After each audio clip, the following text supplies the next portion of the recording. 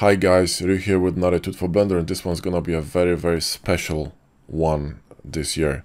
We have Decal Machine 2.0 dropping today, and it's bloody amazing. We had a chance to play with it, and it's insane what you can do with it. The emissive decals, atlas maps, trim sheets is gonna be a game changer for gaming industry. It's just gonna revolutionize everything. It's incredible. If you ever try to do atlas maps by hand, you know what I'm talking about. It's automated, it's too good to be true, and it's true. So let's go. Now, first of all, before you get into Decal Machine 2.0, by the way, update to 2.0 is free. So if you do have 1.94 on the previous versions, you can simply go to the page where you bought it, like Blender Market or Gumroad, and download it. If you don't have Decal Machine, this is the best time to buy it now.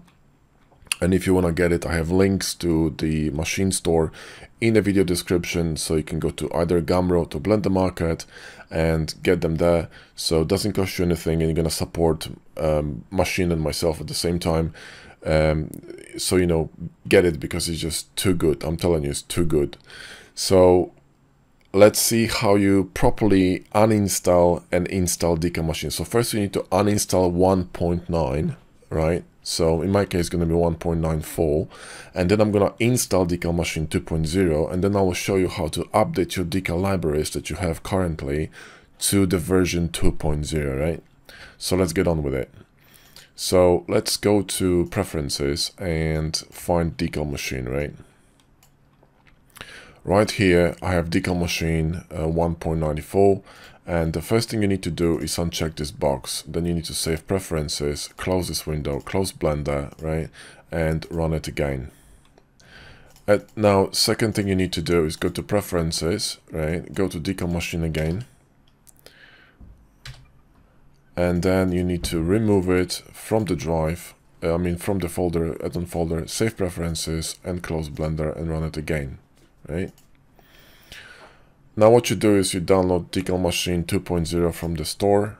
You have it in a zip file, and now you can actually install it. So you go to Edit, Preferences, and now in Decal Machine, Blender 2.9, the cool thing about it is that when you go to your whatever like C drive or desktop, you can actually access shortcut folders, which is brilliant because 2.83 didn't have it, and it was driving me nuts. So I'm just gonna go to my add-ons and go to Decal Machine 2.0. You might have a different version because it's a pre-release version. So you install it as any other, add-on, and click on this mark here, save preferences, and you're good to go. Now, when you start the Decal Machine, you'll notice a few things. There are a few more options in here. For example, you have, trim cut, and then you have stuff relating to under adjust, you got new options. Okay, under a match you have new options because you need to have stuff for emissive decals, right? And also we got atlas map options. So this the whole panel changed. But before we do anything, right, we need to update our Decal library, because the Decal library 1.9 will not work with Decal library 2.0 out of the box. Okay, you need to update your library for Decal Machine 2.0, which will update the nodes and shader setup. So we need to do it first. So let me show you how it's done. Okay, I'm gonna be updating my default location, but the location, you can change the location of the folder in which you store your decals, and also the name of the folder is a little bit different. That's also something that you should note. So in Decal Machine 1.9, right, the folder name, so when I go here to my folder, okay, let me expand this, it ends with assets, right? In Decal Machine 1.9, it ends with decals. So assets is a folder that actually contains more than just decals, right? So if I go to the folder, which is in the default location of 2.9, so let me show you this very quickly. Add-ons, Decal Machine, and assets. You see under assets now you got atlases, create, decals, export, and trims. So decals is like a folder within a folder, right? So you link it to assets. So if you want to create a custom folder for 2.0, and let's say you want to use it across different blenders, so all the decals are stored and atlas maps and trim sheets are stored in one location, remember that the folder name has to be assets, okay, not decals, because that's, you know, one step too deep. Yeah. So now let's talk about how to update your libraries. So when you go to End Panel and you go to Machine Panel, you can see that the menu here changed a bit. Okay, it's a little bit more, well, complicated because there are more options. So first of all, here you got Decal Creation, and under Decal as well you got Atlas Trim Sheets, so these are the new ones. And also you can notice here that you have Bake Emission and Bake Bounce. These are the new options for emissive decals. And emissive decals are just bloody brilliant.